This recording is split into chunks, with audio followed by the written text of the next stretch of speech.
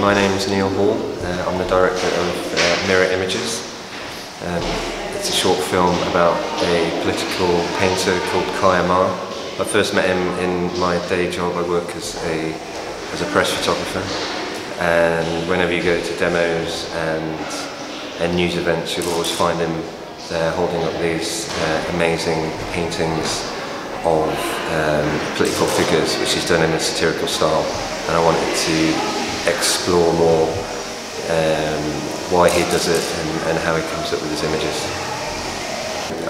It's a really small budget, budget of zero, and the crew is me having to do everything, which I quite like because it's actually meant it was a really intimate shoot, and you could really get to know the subject of it on a sort of one-to-one level without the pressure of having a team of people.